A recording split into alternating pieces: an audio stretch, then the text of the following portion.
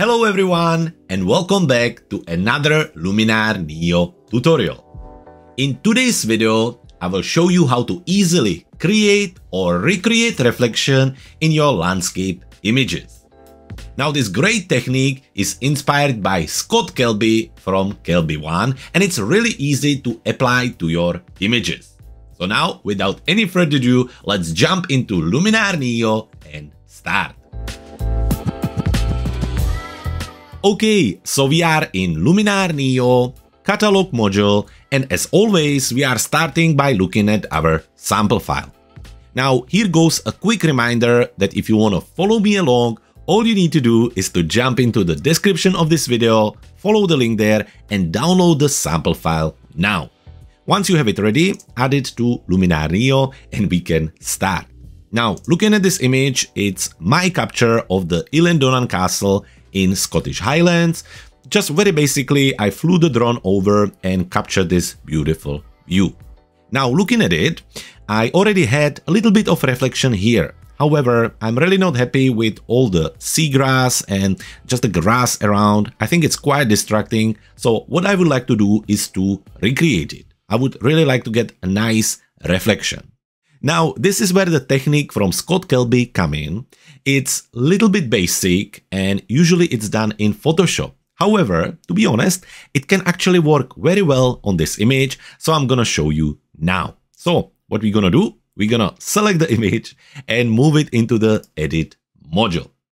In the edit module, looking at the image, I have already applied all the adjustments, so we're not gonna do any of that. However, if you're looking for a lesson about how to develop your photos, I have many tutorials about that, and you can find them on our YouTube channel, Clever Photographer. Now, we're moving to our reflection, and the first thing we need to do is to move into our layers and duplicate the current layer. To do that, we're gonna right click on the layer and select duplicate layer. So now we have two layers. Now, similar to Photoshop, we have the layer on the top here, which is now activated. And then we have the layer under and it would go on and on. So what we wanna do, we wanna select the top layer. With that being done, we now gonna move into our layer properties on our main toolbar. Here, we actually gonna flip the image. So we're gonna look down here under the blend modes and we're gonna select the flip vertical. So let's do that. Now we're gonna flip it. Now, for some of you, I'm guessing you're already starting to get the idea on what we're gonna do. But first, what we need to do is to adjust the opacity. We need to see what we're doing. So let's do that. Let's take the opacity slider and bring it down. By doing that, we can see the original image and our new image.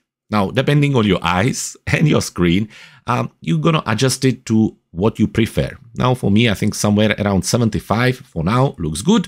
And we're gonna take our image and drag it down. So we're gonna do that. Now, let's just put this aside. Basically, what we're trying to do is to align the sky and the top part of the second layer with the reflection. So let's have a look at it. I think somewhere around here looks good when it comes to height. And now we just need to position it back. So let's have a look at it. I think that around here looks good. Once you sort of happy with the position, then it's a good practice to take the opacity slider and kind of bring it down and up to see what it does. And actually this, for me, looks quite good. Maybe we need to just center it a little bit more. And for now, what we're gonna do, we're gonna leave the opacity and everything else, and we actually gonna go into the masking. So we still have the top layer selected, we have flipped it, we have adjusted the position to basically just bring the new reflection. And now we're gonna go into the masking. And in the masking, we're gonna select brush. With the brush selected, we're gonna select erase, and we're gonna make our brush much bigger. After that, we're gonna adjust the softness down to 5, and we're gonna leave the strength on 100. Now we basically just gonna erase the top part. Everything other than the water. So we're gonna do that, all of that, and even a little bit more here. So that's the basic adjustment here. After this, we need to zoom in a little bit, I think around here. And when you have your brush selected, you can use the spacebar to move around. And we need to come to the position where basically there is the point between the reflection and between the original image. So in this case, that's around here in the middle, following the island and so on. Now we need to adjust the size of our brush. So let's go down, I think, to around here. And we're just going to make one click on a side here. So let's do that. One tap. After that, we want to hold Shift and basically tap on the other side of the bridge. So that will do that.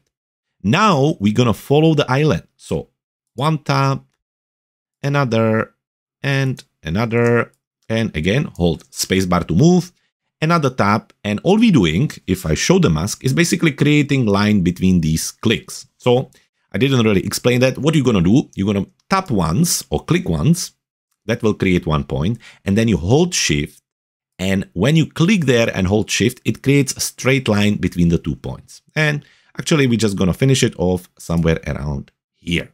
So that's a good start. Now we can very quickly remove the leftover of the mask from above. And we're just going to switch off the mask.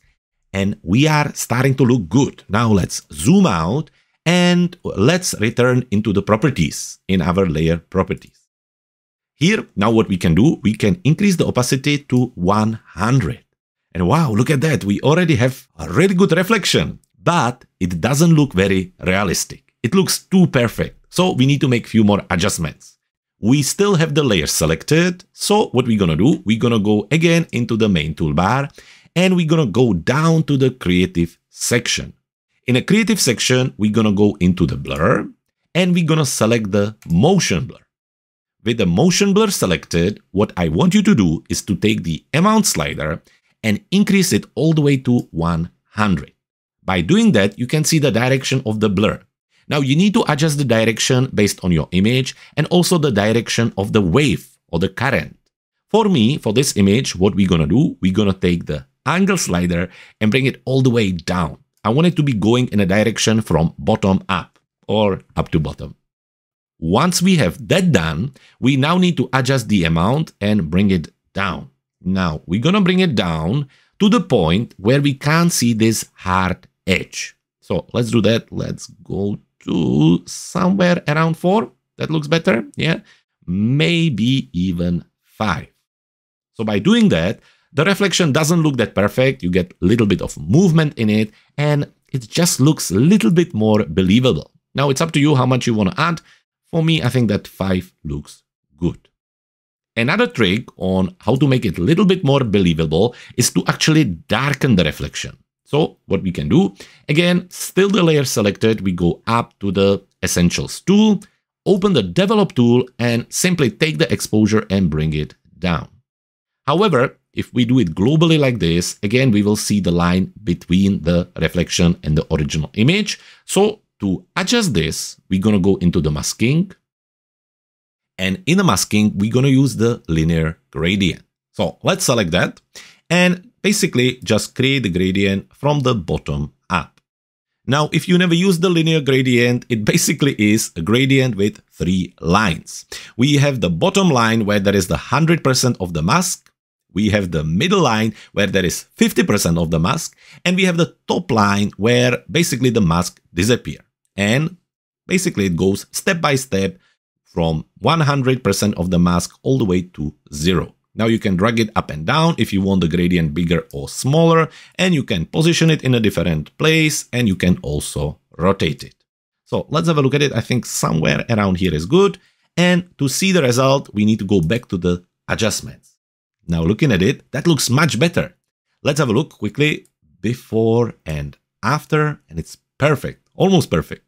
So let's just add even more darkening by bringing the exposure slider down. And we are done. I mean, come on, let's have a look at the before and after.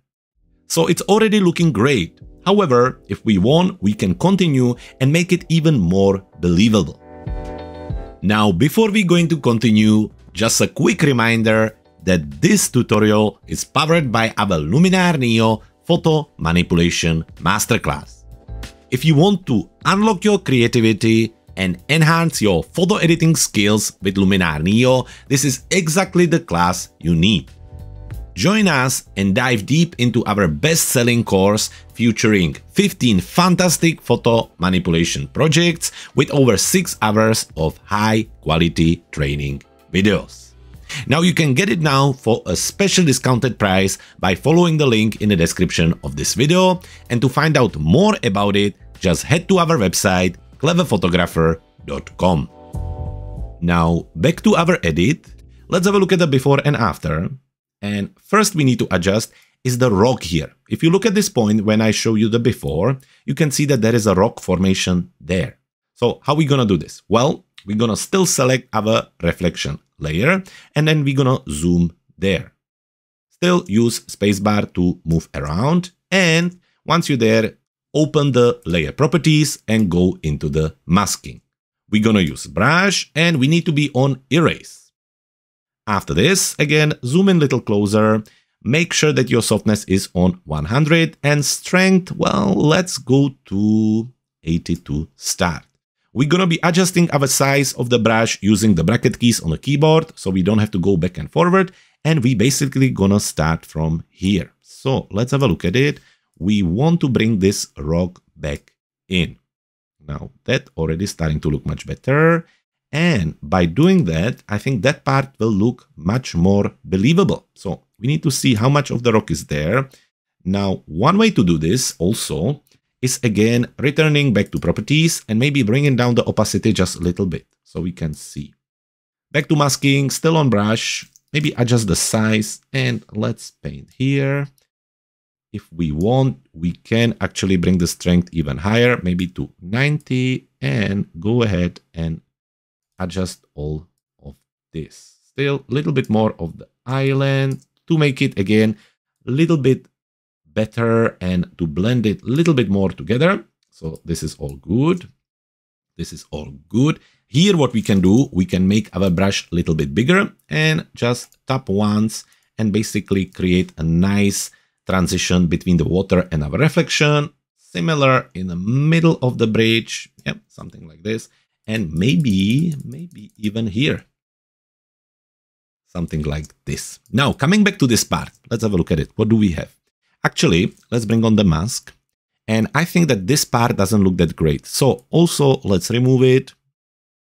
Now, of course, that this adjustment will very much vary based on your image, but you just need to play around with it and see what works the best. Let's have a look. Does this look good? Not really. Let's remove the mask and let's switch our brush back to paint. And actually, we're going to just paint the reflection back in here by the rocks. So I think something like this. Does it look good? No. So back, erase, and still keep erasing even this part. Yeah, that looks great. That's much better. This is all good. All good. It's always a good idea also to zoom out and have a look at what we're doing. And don't forget that it's also good to go back to properties and increase the opacity just to see the result. And actually, that looks great. That looks much better.